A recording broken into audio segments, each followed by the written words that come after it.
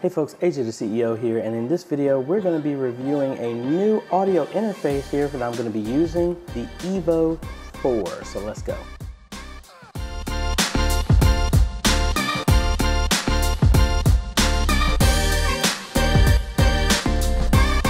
Hey folks, AJ the CEO here. If this is your first time stopping by the channel, thanks for stopping by. And on this channel we focus on tips, training, strategies, reviews, and builds to help modernize your media ministry. So if you're new here, consider subscribing. And if y'all like what we're doing here, consider becoming a patron or a ATEM member to help support this channel. Links are in the description or the join button right below. In my pursuit to actually get better sound, I actually have a Yamaha MG10XU that I actually was running my audio through just so I can have an example of how to test out and connect everything to the ATEM Mini and different scenarios that churches will use for getting sound into your live stream. I mean, that works well, but again, I do not hide this, that I'm not a sound engineer. I am learning just like all of y'all. But one thing I heard about this little device is that this will make the gain and balancing everything with your audio super easy, and this is pretty small. So let's go ahead and open this up and let's see what's inside. All right, so in full disclosure, I paid for this with my own money. So this is what's my whole goal is to actually use this with my ATEM Mini to get better sound, because I want to move back to using this right now that will give me better sound, and then ultimately get one of those Shure mics or something like that. But let's just see how that all goes. So let me open this up here, my trusty fingernail file.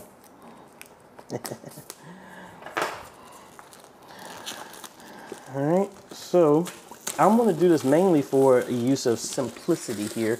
My whole goal is to be able to get up and running without a lot of hassle.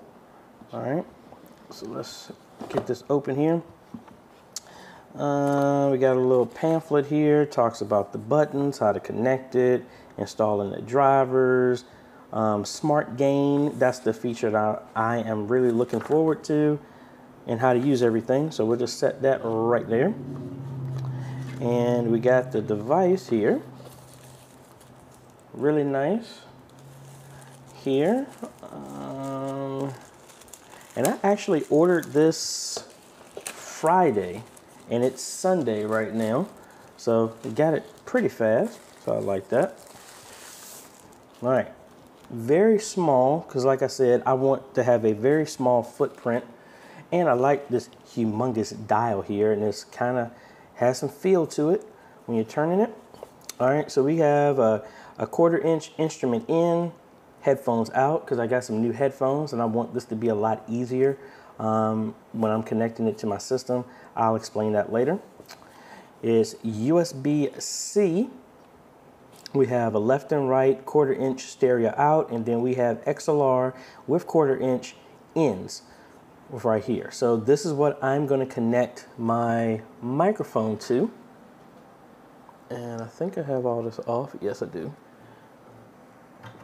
All right, so the idea is we're going to have this connected here for that mic that we just had, or if I was using my wireless, which I'm using right now, I can connect this, the Rode wireless, to here as well too. Either one will make this easier. I'm going to actually put this here because I will possibly use this more often. But when I'm in my stationary mode like this, I plan to use my actual mic, and I'll probably get a boom mic on my desk here for that. And then we also have USB-C cable. And do I have an open jack back there? Yes, I do. So we'll be connecting that this way. So again, this provides phantom power here for the mics. We have your regular volume, your settings, the smart gain button, input 1, input 2. Then you got your knob here to set volume and all that other fun stuff. Really straightforward. And I'm sitting back thinking, with all the churches who might want to have better sound, I think this is a good option. Now, I think this was $120, and I'll be honest, the Yamaha board that I have was about 180, and that was a 10-channel mixer. Again, I'm getting this because I want this to be simple and not having to get a degree in sound engineering to get good quality sound. Now, actually, since I'm recording with the ATEM Mini, I actually already have a cable here. So let's go ahead and connect this and get the drivers installed, and then we will go from there.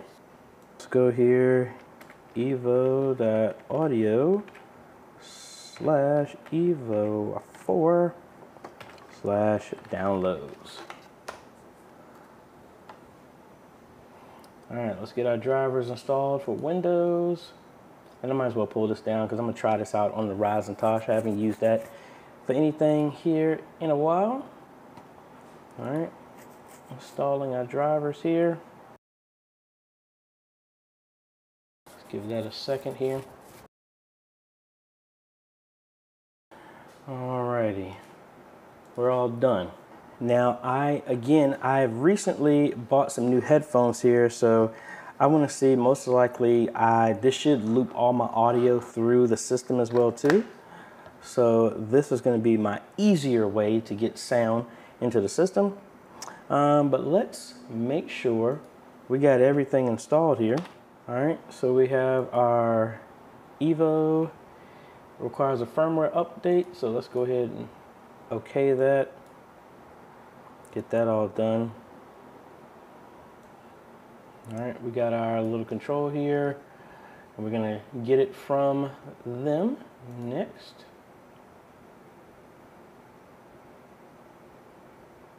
Please quit out any applications currently using it. Well, I'm not, so we should be good with that.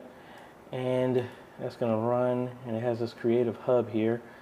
I don't want that. Let's close that out. All right. Let's click update. Let's get this knocked out. All right, now, so while this is updating, the plan, like I said, is I'm still gonna have my Yamaha board connected to here onto the mic input number 2 for my ATEM Mini Pro, but I plan to actually connect the output from this into the ATEM using this kind of the 1/4 inches out that will go for the stereo out into a stereo connection that will go into the back of the ATEM Mini. And this, honestly, I'm doing this mainly so I can have a nicer mic when I'm doing Zoom calls and everything like that without having to turn the whole sound mixer on and disconnect the USB and all this other stuff, because USB is going to my streaming system. This is, I want to have a mic that I can, if my mixer isn't on, I can use for anything that's on the system, recording, singing, meetings, whatever, as well as have this connected to my ATEM and balance out the sound without me having to really get all this stuff rigged up that I got wearing right now. And let's see, I think our update is done. Yes, it is. Okay. All right, so we're good. So now let's see what our software has on it. So here's our software. Pretty straightforward. File, open, save. We'll come back to that. Setup, set ASIO buffer size. We're going to leave it at that. Set sample rate. My sample rate is going to be at 48 kilohertz. And that's pretty much it. And yes, we really don't need to do this because all of what's in the software is actually on the device. So let's go ahead and let me turn back on my taskbar so we can actually see the sound here. We want to get how we're going to set up our sound here, and we're going to turn on taskbars on all our screens so now that y'all can see it. All right, so and of course it didn't have volume over here, so that was pointless. Anyway, let's go open up our sound now. And okay, our output device is the main output, so it's picking up the device. I don't want to do that. All right, so we're getting our mic in either line 1 or line 2. Okay, and then you also have a mic line in, which is the one that's in the front. Okay, so that's fine. So let's see. Let's put the headphones on. What do we get? with this. Do we hear anything?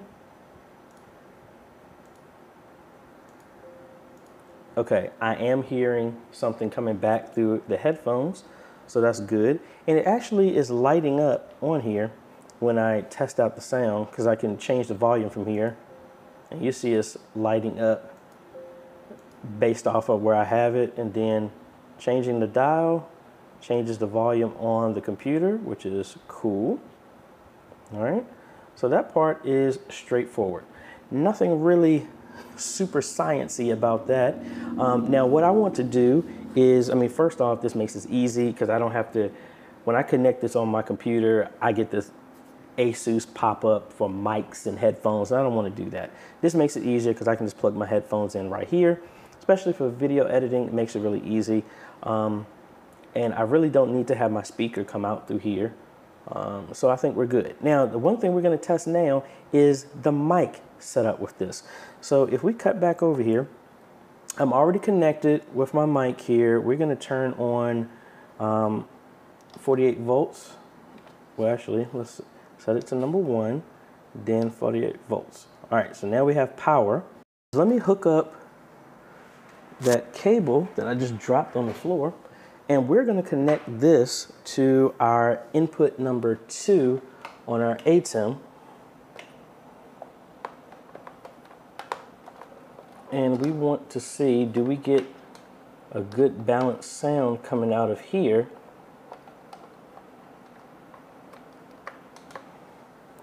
From this device. All right, so we got our left and right.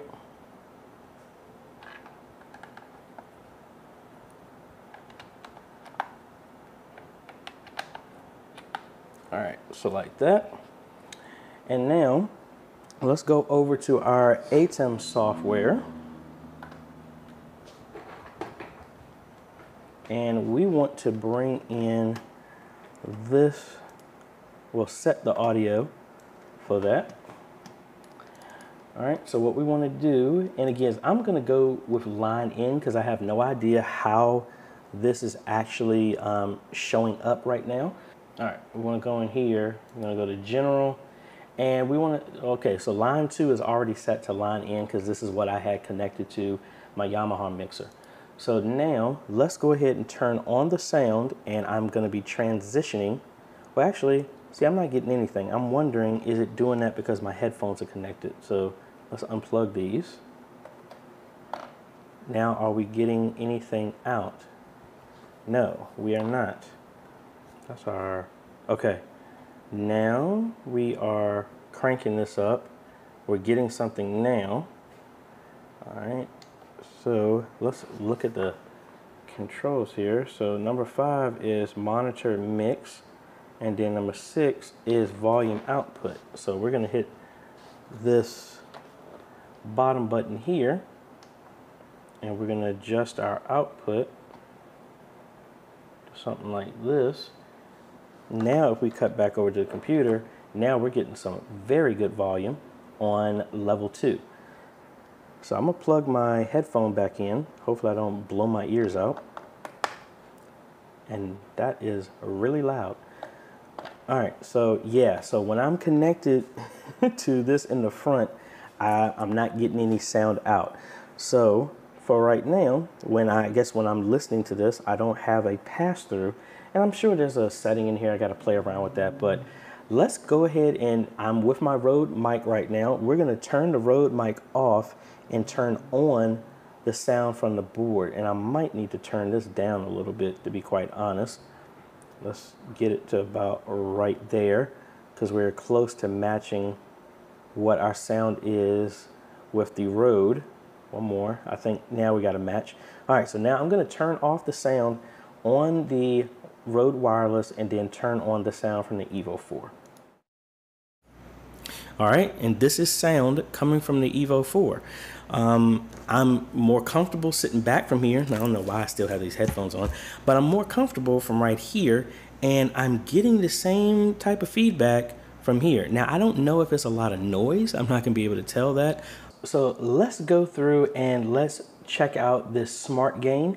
I got my mic set up here that ultimately what I wanna use, and I wanna kind of place it in a position to where I want to be comfortable, so I'm not sitting all up on the mic and all this other stuff like that. So I think this is fine. All right, so I think everything is good to go. So what we're gonna do is, based off of what they said in the instructions, we're gonna go ahead and hit this green button here. Then we're gonna press what channel we're gonna use. And then now we set this again. And now we just gotta talk. Hello, hello, hello, hello, hello, hello, hello, hello, hello. This is how I would rather be talking into this. So I think this will be good. I think this will be good. Yes, audio, yes. Right here is a good level for me to go through the system. All right, so what we're gonna do now is we're gonna switch over from, I'm gonna turn off the Rode wireless that I'm using. That's connected directly to the ATEM, and now I'm gonna switch over to the Evo 4. All right, so this is the audio coming directly from the Evo 4. I have not moved. This is the distance that I would like, and we will tell in the, the editing of this how this turns out. So let me know what y'all think in the description. Did it sound better like this, or should I go back to the Rode wireless? Because I still have the connection here in the back that I actually unplugged, but I can hook the Rode wireless back up to this instead. And this is the option of me being able to use this system to connect over USB into my computer, so that I can have this mic go for my Zoom and anything like that when I'm doing singing for a choir and everything like that. A good, nice interface, but at the same time, I can do my 1/4 inches out into the ATEM for sound and that, so I have sound going to both systems. Then I have an easier headphone jack that I can plug into when I want to listen with my headphones, instead of plugging into the unified connection here on my computer. That's a headphone and a microphone jack that I always have to go through this pop-up. So this is just ease of use for me. So let me know what y'all think. The rest of this video is on this producing the audio. I might crank this up just for my taste, but I'm gonna see what it sounds like in the audio. And I will put a comment if I made any alterations to the audio. I probably won't, just so y'all can have a clear cut what this sounds like. So that's about it, folks. Again, I'm still on the Evo 04 sound. Very nice interface, very simple. Build quality is good. I mean, I'm not going to be taking this thing around with me. I'm meaning for this to just stay in place while here on my system. But that's about it. And link is in the description if you're interested in it. In the comments, let me know, because this is what I'm using from now on. Let me know if you have any other questions. If you want me to test out anything, I do have a keyboard that I could hook up to this if you'd like, because I didn't use the line in on the front for an instrument. But let me know if you have any other questions. Like I said, link is in the description if you are interested in picking up one of these things. So if you like this type of content, I appreciate a like, consider subscribing, and hit that bell. That way you get notified when we come out with other videos to help modernize your media ministry. And I want to thank the patrons and the YouTube members who made this video possible. Their names on the screen right now, and you too can become a patron for as little as $1 a month, or a YouTube member for as little as $4.99 a month, which also gives you perks and benefits here on YouTube, as well as perks and benefits on the tiers that you pick on patreon.com. Either way you decide to support us, I appreciate it, because you are helping us train media ministries all over the world. Thanks for watching, folks. This is AJ, and we will see you on the next video. Later.